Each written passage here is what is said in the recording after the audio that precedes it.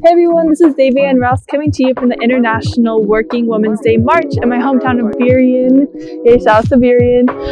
Also shout out to GZ Radio for allowing me to cover today's event, which along with being literally close to home, is also culturally close to home and my heart for me. So really excited to interview and experience this global movement alongside my fellow Filipinas.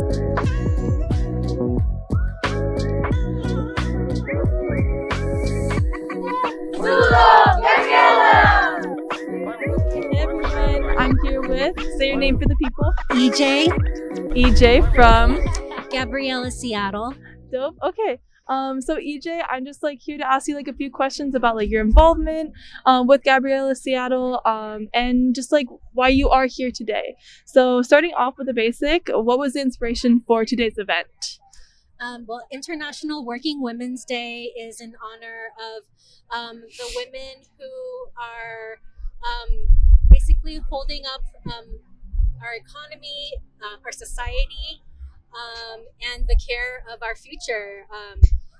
We are a Filipino women's organization that is originally from the Philippines. So as you may know, the Philippines' #1 export is people. And about over 50% of those people who leave the Philippines are women. And so we're really coming at this, we really want to celebrate the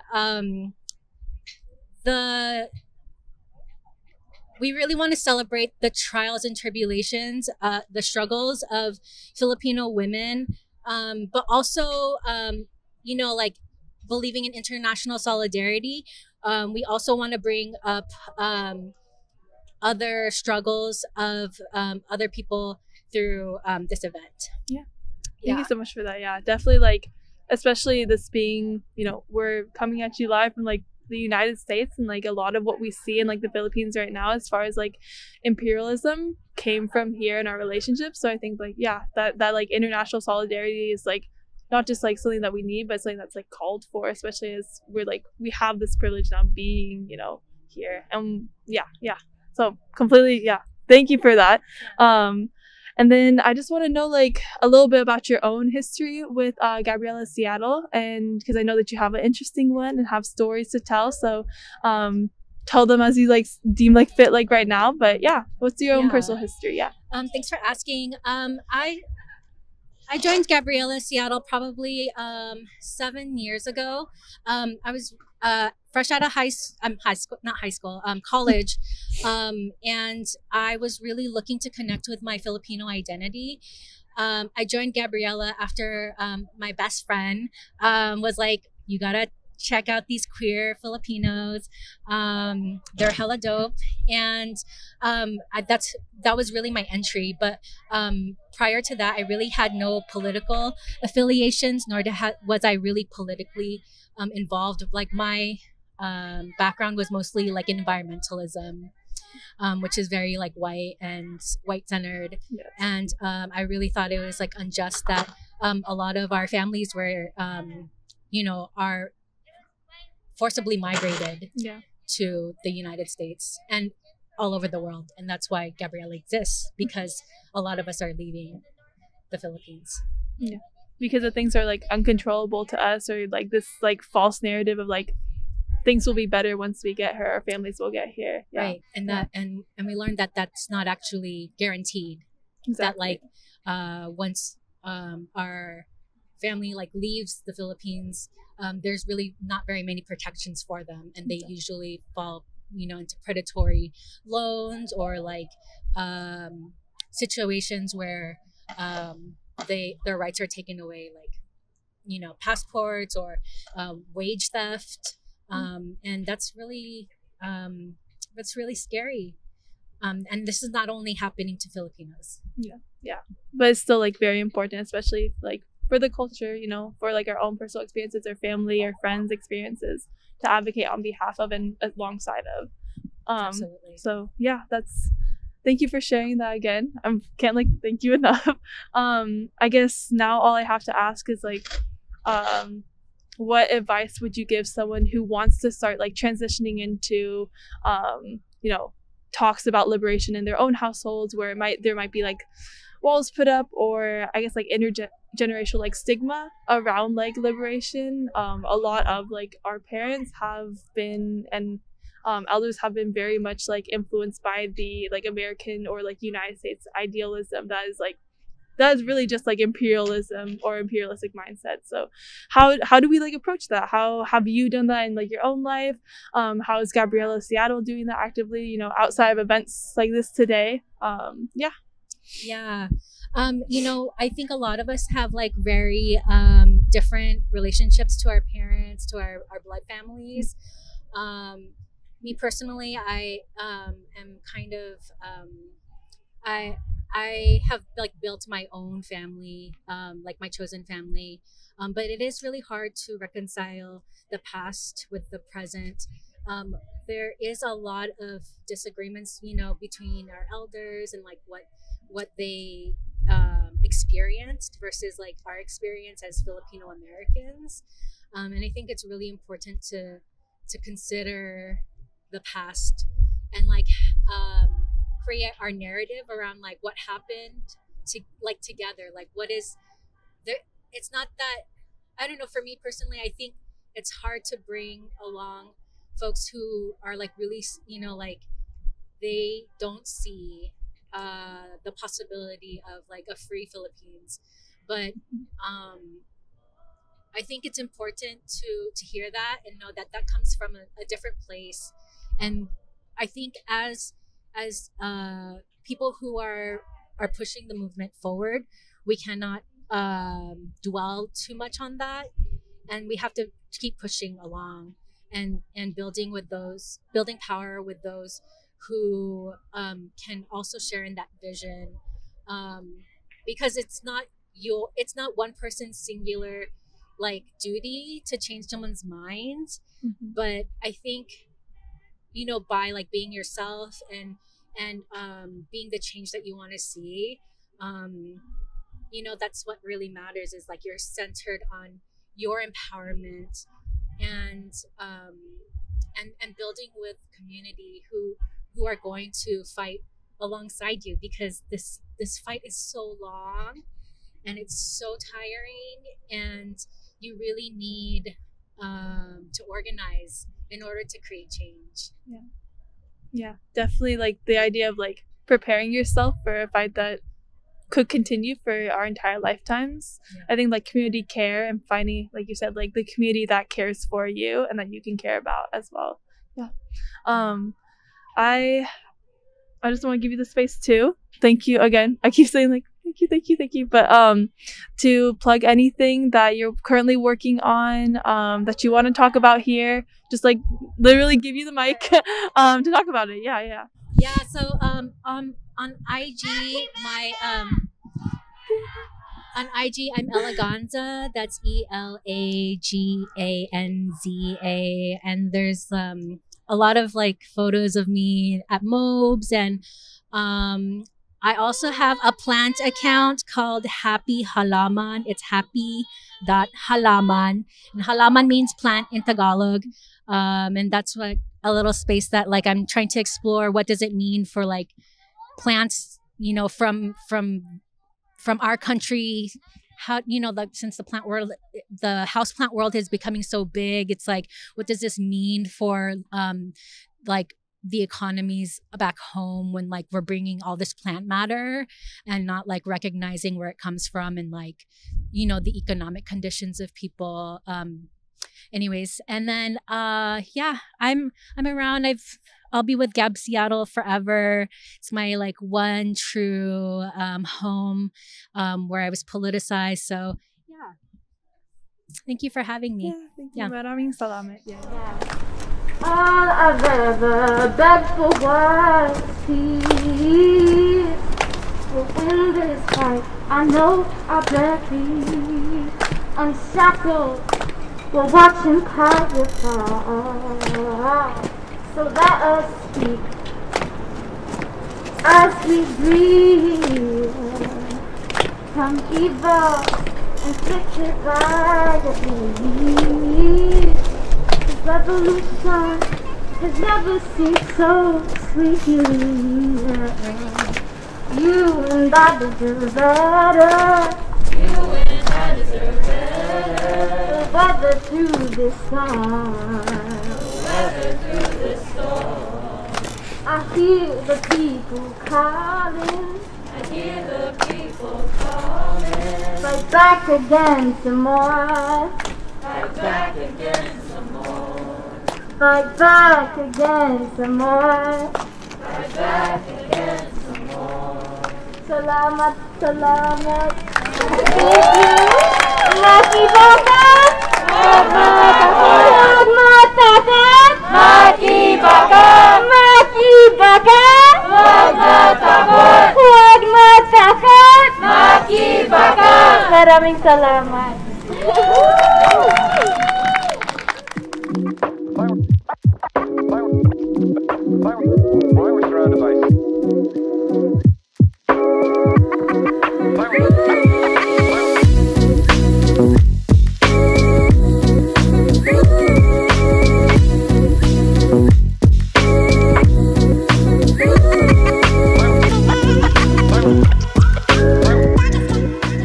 Hey everyone, so I'm here with, say your name to the people. Hi, I'm Lori Pinor. And we are just like coming off of the march for the event today. So definitely feeling like energized a little. It's cold, so just give me like an idea of like where we're at right now. But I just wanted to sit here and like talk, have conversation about like your personal experience with the event today, but overall just like organizing with Gabriela in general. So like starting off with the basic, what was the inspiration around the event today, or like your inspiration for coming to the event, bringing your family, and whatnot. Yeah. Sure. Well, International Working Women's Day has been celebrated in the Philippines for a long time, and so we wanted to bring that here, and we've been doing that here in the Seattle area since 2014. And it's been a march, a gathering, various events, and this year, because we do have a lot more members that are growing families, have children, we decided to have it here in Burien, where a lot of our members are located.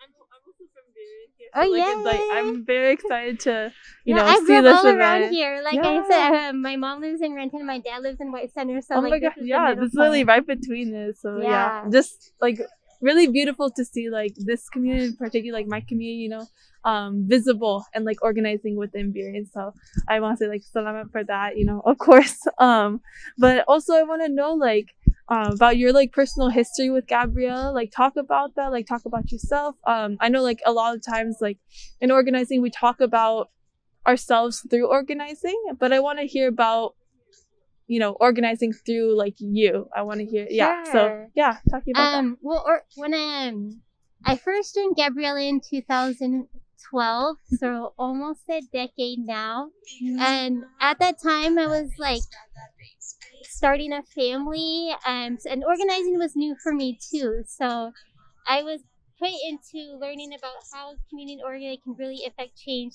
while carrying a family. And I think that really helped me because like every day I have to show up, I have to think about my family. I have to think about how it's accessible, and how we can include the next generation. And so our Seattle chapter here is really, we have a lot of moms. We have a lot of members from the LGBTQ community. We have a lot of members from Puget Sound area, so not really located in Seattle. And so we want to be able to meet the needs of those folks and be a space to say that families can organize on really militant, really progressive, revolutionary issues that we know that are like, that is what we need to do. And sometimes I think we go to the suburbs or something like to get away, and we don't want to like shelter our children or anything. We want to really be here showing them how to organize within the community, how we can keep our community safe, and then also share with them the history of resistance in the Filipino community and bring that here.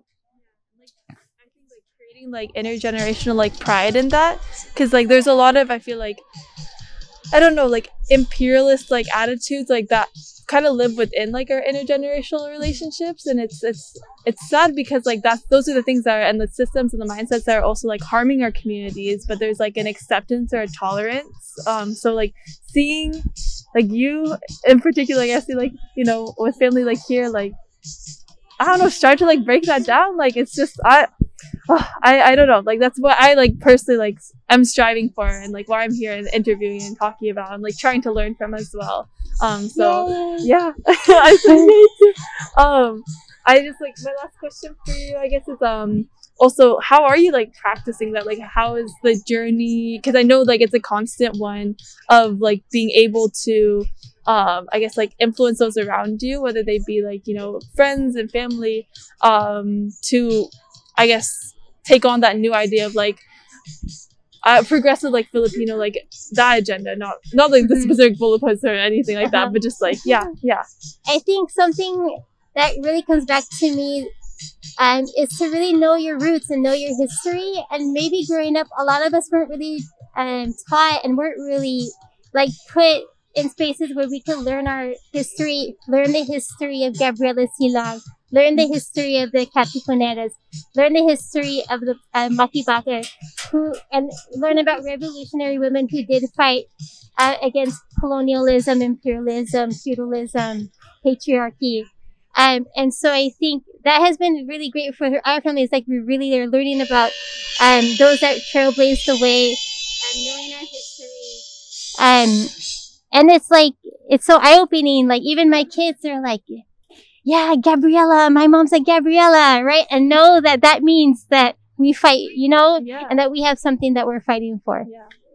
Like my kids, they like know Makibaga, they know all the chants, and I feel like when they say it, like that's like they're just taking it, like that's the culture we're teaching them, like a culture of resistance. Yeah, exactly. And making it like, I feel like there's this big stigma around it, especially like, and not, I was talking earlier to EJ about this, like it's, you had to understand that there is like experience that like feeds into it, and that experience shouldn't be like undermined or discredited in any way. Like it's there for a reason.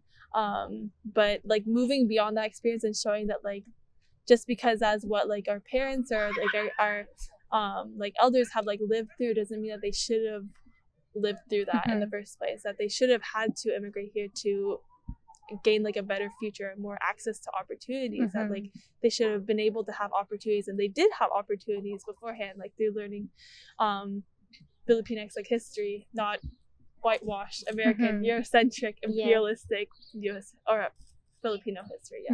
So yeah, I totally 100% like on board with that. And thank you, salamat, maraming salamat for everything. Happy International Working Women's Day 2021. We'll be here again next year. I'll be come here out to again our next year. actions, come to our meetings.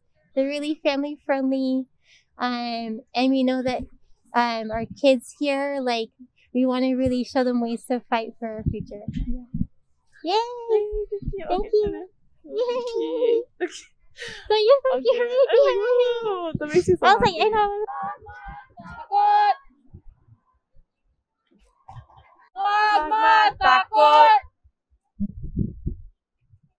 Hey everyone watching, I'm really excited to have these two beautiful people in my life, interviewing them, or at least having a conversation with y'all like right now.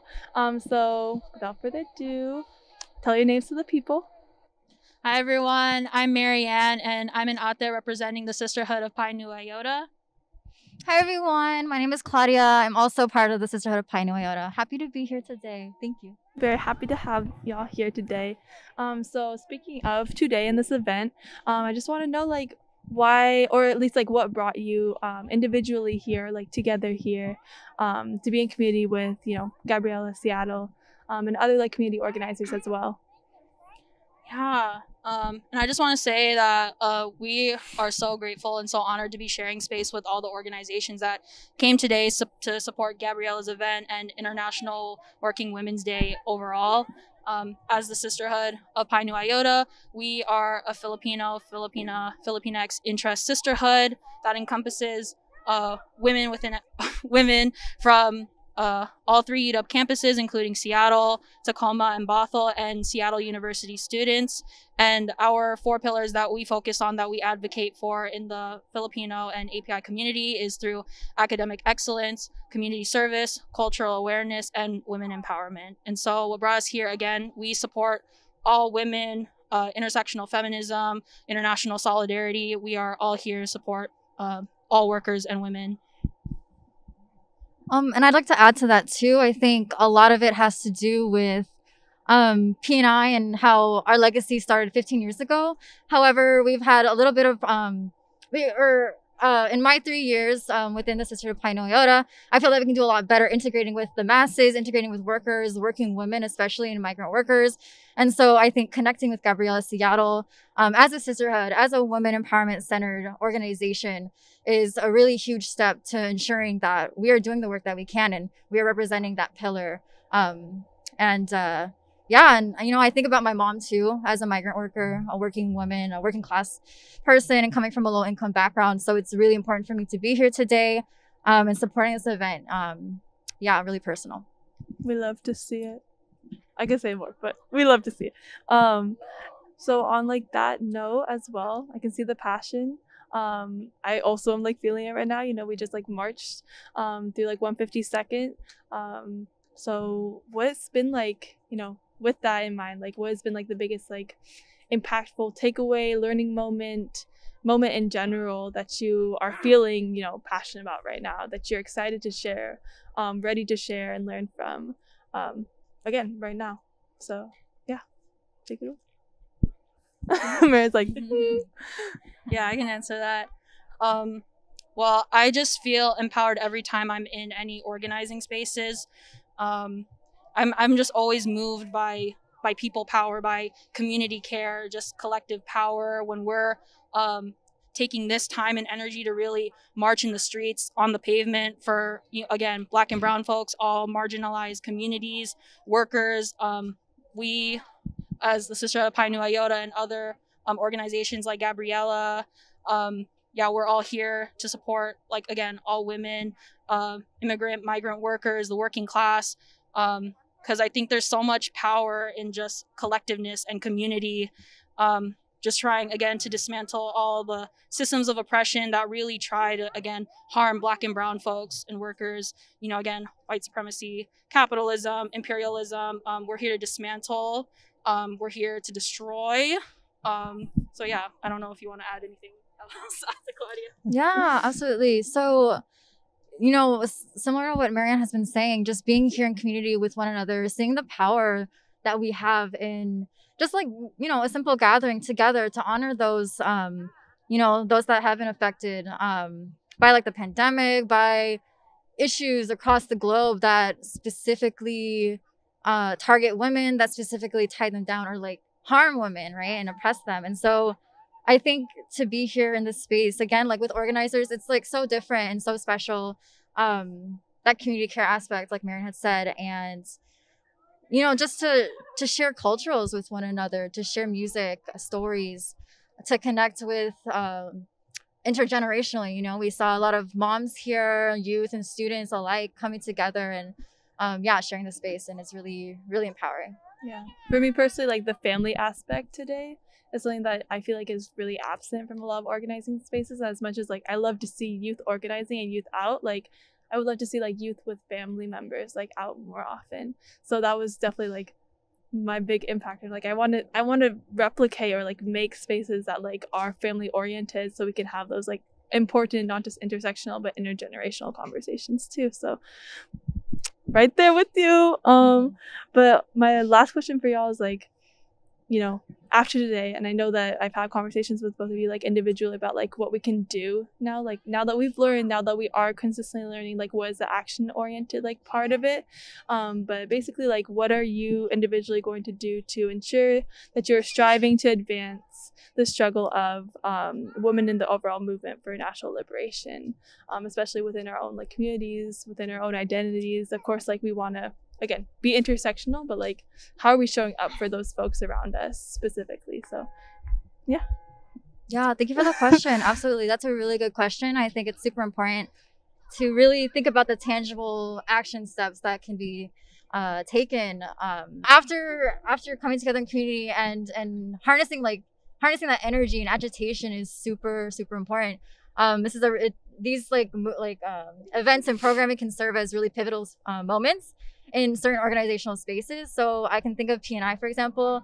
P&I, as we started having a political chair about 3 years ago, and so it's still I would say fairly new in the sense that there's not a lot of framework to it. And so for me being political chair of P&I, it has been sort of a challenge, but also a really a great challenge. And so I think coming from this space, and also being able to bring my own sisters to this space for the first time, some of them for the first time, which is really special to me, integrating that.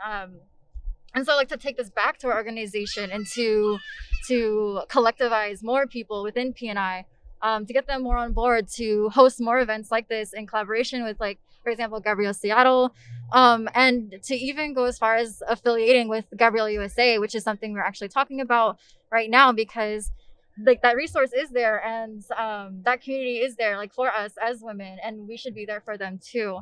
And so I think integrating that way, the work for myself and the future political chair can be a lot more intentional. There can be a lot more actual steps that we can take as far as supporting, coming through, volunteering, on a regular basis, a consistent basis. And one of the things I've talked about with Donna, who's a part of Gabriela Seattle, is actually working together to cultivate a self-sustaining farm, which she's in talks with another Filipina individual in the King County area. And so I'm hoping to see the project come to fruition and see how I can support even after I graduate. But yeah, there's just so many ways. And a huge part of it too is education and workshops and holding those discussions first and foremost. And so as political chair, I would be putting having those workshops available to my sisters, sharing that information. And just telling them this is about you too. This is about your families, your parents. This affects us all. It's about your loved ones, the loved ones of your friends, your family, so on and so forth. So I think that's really important in the framing of how we can go in terms of next steps. I don't know if you want anything. Yeah, so I got things to say. Yeah. I would like to just add on to what my magnificent sister at the Claudia was just saying. I believe that knowledge and education in general is just power, bringing that, again, awareness and consciousness to other people, really spreading it. It will do power. It'll do wonders. Also, utilize your privilege as a person. Be conscious of yourself and what resources and things that you have access to, and just bring those resources to other people. Because again, I think we're all here in spirit of collective liberation, for all, again, Black and brown folks, marginalized communities. Yes, be conscious, be aware, spread the knowledge, because in the long run, we just hope that all peoples will be liberated one day in a very, we hope that we can envision, the Sisterhood of Pi Nu Iota and other organizations here to, again, collectively dismantle all the systems of oppression that really, again, affect the peoples that are all marginalized. We hope to see a very anti-capitalist, anti-imperialist society one day. And it starts with us, with community. It starts with, again, collective collaboration, and just, again, having that power together. But yeah, that's all I could say. Yeah. Okay. And also to add to that, something that Marianne said, reminded me I think coming to these spaces, myself as an individual, in the past, it's been myself, or within Anak Bayan, since I'm also part of Anak Bayan, and to bring P&I folks to this space, a huge goal is for me to gain those tools, those skills, that knowledge, and those practices, and to directly integrate them. Yeah, again, back to my own organization, share them with my sisters, because it is difficult navigating those political spaces, the political spheres, and that sort of thing. And I want to be able to bridge them to there in a way that's accessible, in a way that's comfortable and safe, which maybe they don't have within their families. I can think of my own family, it's not, that safe as far as political, the spectrum and all. So yeah, that practice and tools, and knowledge is power, education is power.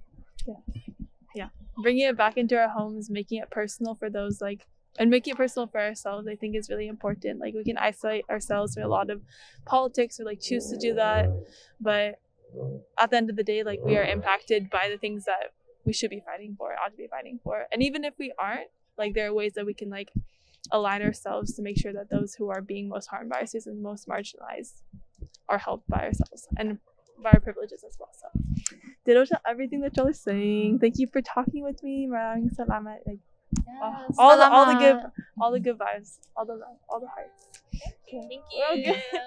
Yeah. Maraming salamat to every individual, organizer, and organization that made today safe and possible in the middle of a pandemic. That's all I got for now. This has been Davie and Ross with my folks at GZ Radio at the International Working Women's Day event, and a day in my history that I will never forget. Happy International Working Women's Day! Be Gabriela! Sulo! Gabriela! Sulo Mati